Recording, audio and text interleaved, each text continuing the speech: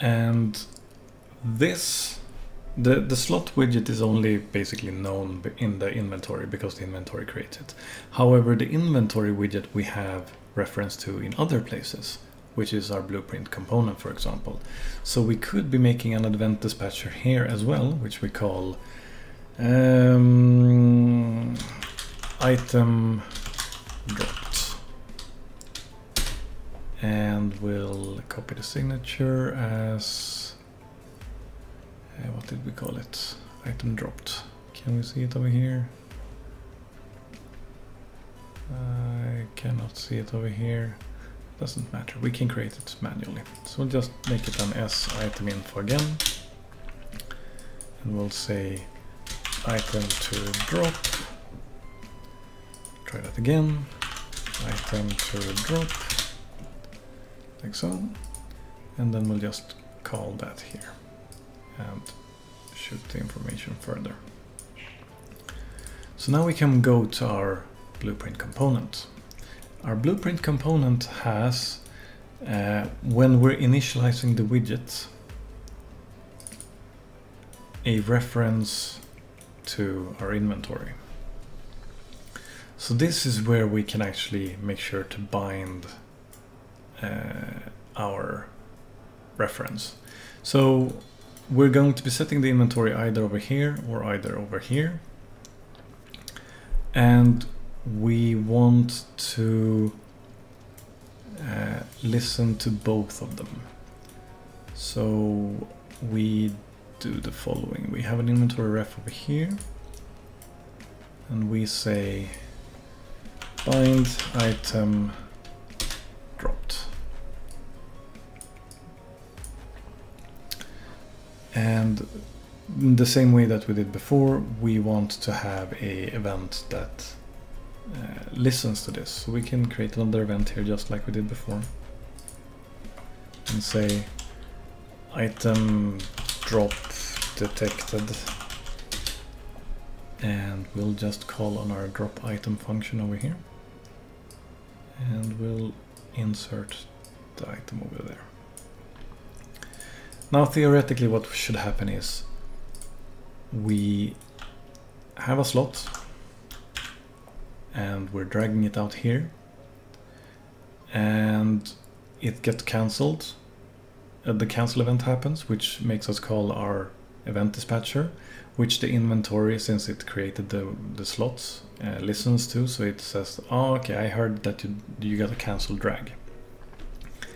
It in turn will then call on a different event dispatcher, which is owned by the components that we have on our character, which will say that, oh, I heard that you dropped an item from the inventory, let me drop it on the floor. And that's what it should be doing, and that's not at all what it did. So let's see what happens here. Let's put our breakpoints in all the places that we think are relevant. So it should be the inventory container, and it should be the slot over here, and it should also be, well, that should be okay, I think. Let's just make sure that we're binding to inventory slot item over here, and in the blueprint component we're binding it to the inventory reference. Let's put breakpoints on these as well to make sure that we have references when we try to do these things. And over there.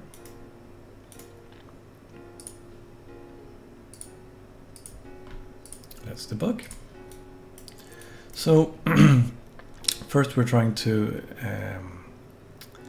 listen to the events on all the different widgets. So we're gonna be getting this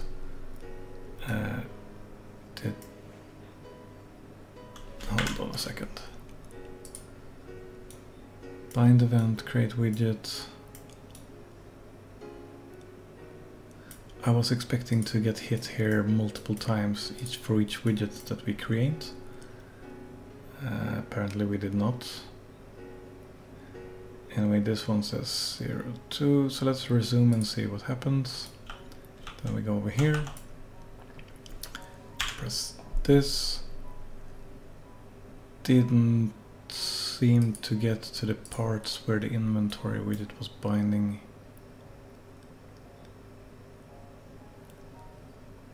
Let's see here. This one didn't seem to happen.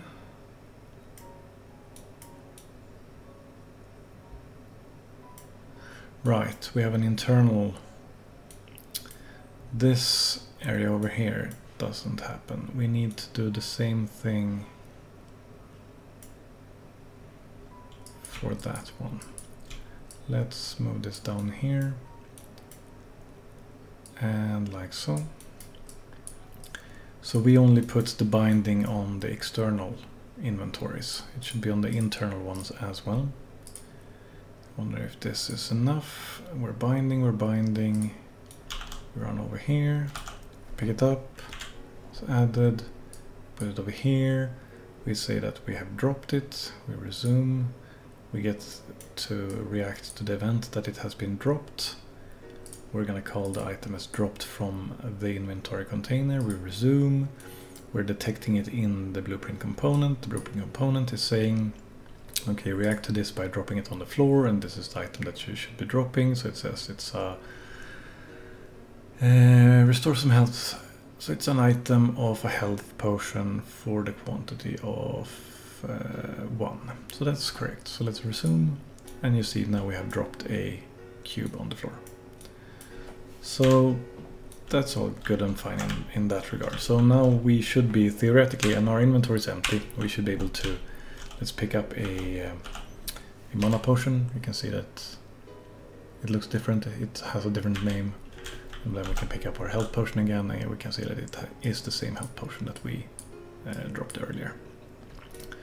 So let's remove this, and let's remove this, and let's remove this, and like so. And then we'll drop the mana potion as well, the mana potion.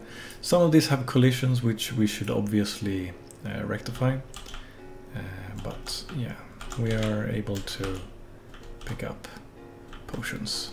Now we can see also that we can drop these many potions, and we should be able to pick up this potion over here, which was the remainder. Actually, it should be 1 full stack and 12, I believe, is the remainder that should be appearing here. So we should get a 99 here and a 12 here, if this is correct. 13. I might have done some math wrong. I'm assuming that this is correct, because it seems close enough. So yeah, now we actually have an inventory where we can move things around, and we can drop it on the floor and everything like that. So let's get to the next part of this, which is to have something like a loot bag or a loot chest or something like that. So let's see how we can do that. So let's create a blueprint, and let's just call it actor and BP underscore chest. So the first step that we need to do, and the point of this was to make everything like this easy to add an inventory to a different actor, right? To not have to do a lot of code and not make the scalability easy in that regard. That was the point of this, right? So we want to add a component. We say we want to add the BPC inventory. Now we have added the BPC inventory. We can add a static mesh, just to have some kind of visualization of this. And we can make a cube, because I like my cubes. Like so. And we are also going to be needing to do a few more things, but let's for now just put it in the world. So we'll put our chest over here. And to make this not take too long, we're just gonna do the following. We're gonna take our third person character, and on a key press of F, let's say, we're going to be getting actor class, actor of class.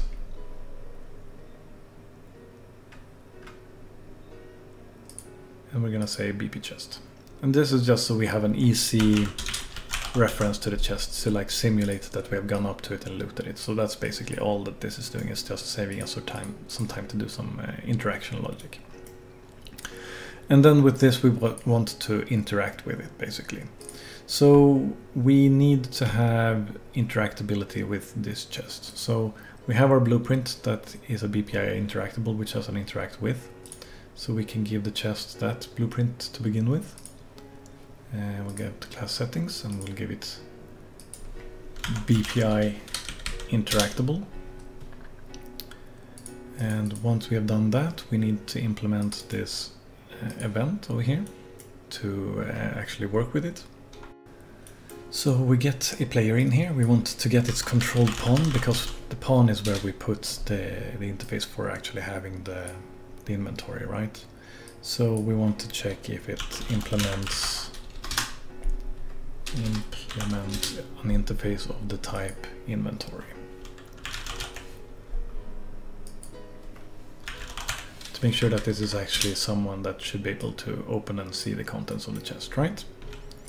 So that's our basic validation for this.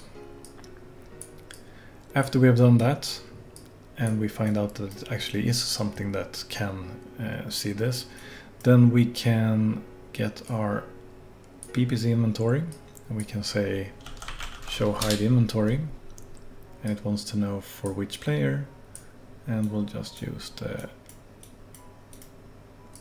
I have to drag a node like this, I think, like so.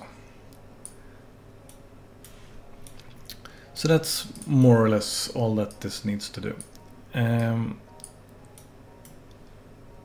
But there is a little bit more we want to do though.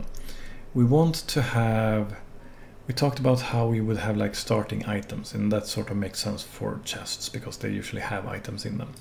So we need to add the current items array that we made an interface for earlier.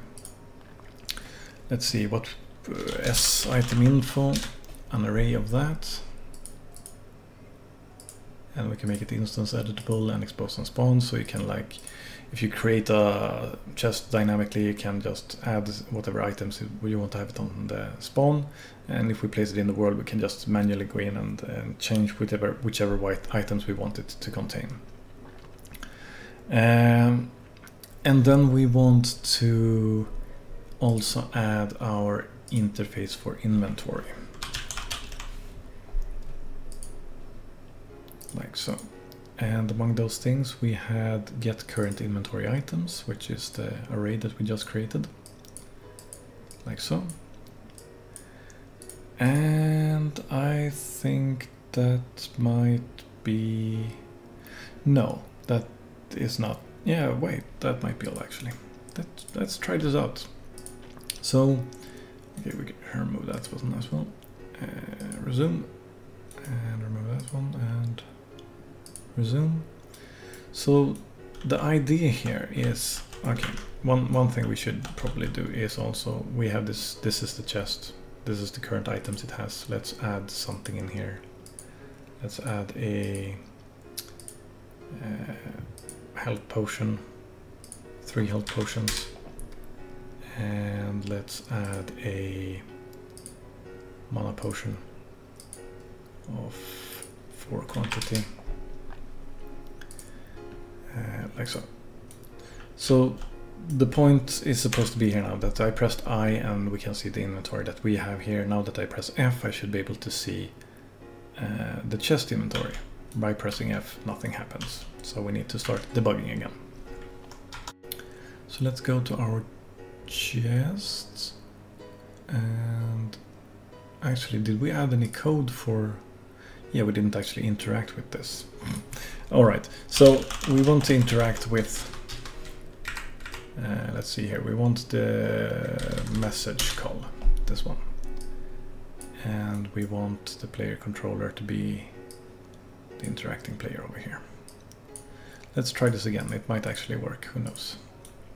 So we have an inventory here, it's empty, we press F, and still nothing is happening. Okay, so we need to debug it. Let's see, we start with the chest, we can go to its interact with event. We'll go over here, put a breakpoint here, so, and then we, sorry, like so. So we get the interact with event, we have an interacting player, we get its pawn. We check if it's implementing the interface. It says true. We say we should show or hide the inventory. So we step in here. We check, is this an external or an internal inventory? And this should be an external one because it's a chest. We end up in here, so that's good. We check, do we have an inventory reference? We do not. And this is where it's failing currently. We haven't added this part of the code yet, so let's do that. Like so. And that is a little bit high, let's do that. And the thing that we need to do here is basically just initialize the widget, which we created a function for. So we'll do that, and after we have done that, we just resume whatever logic we're supposed to be doing over here. We do need an interacting player though, so we need to take a reference of a zone. Let's try this again. So we open the inventory, we try to open the chest, we resume and see if it works or not, and we can see that we're actually getting an inventory over here. It looks a little bit odd, probably because I have some weird settings for it, so let's see if we can figure that out. I'm a little bit bothered by how the controls are messing up. Anyway, let's see here. We go to the blueprint inventory because we're in the init widget is where we determine what our inventory container is supposed to look like, and we say it has 3 rows and 4 columns. And to double check, we check what this one has. It has 3 rows and 4 columns, so that seems to be fair. Could be. This is our overlay currently, and there's this checkbox that says size to content. Could be that we haven't given it enough space, so by setting its size to content, it's going to be using the space that is needed or desired by the widgets inside of it. So let's see if this fixes the issue for us. So we open the inventory and we open the chest, and there we go. So now you can see that we have an inventory here as well. The issue though you can see is we don't have an icon for the items in here, so we need to fix that. They haven't been properly loaded. Even though we have said what is inside of here, it hasn't actually gone to the database and made sure to get all the information that it needs. So that we need to fix. That is all for this episode. Hope to see you in the next one. Keep on learning. Take care.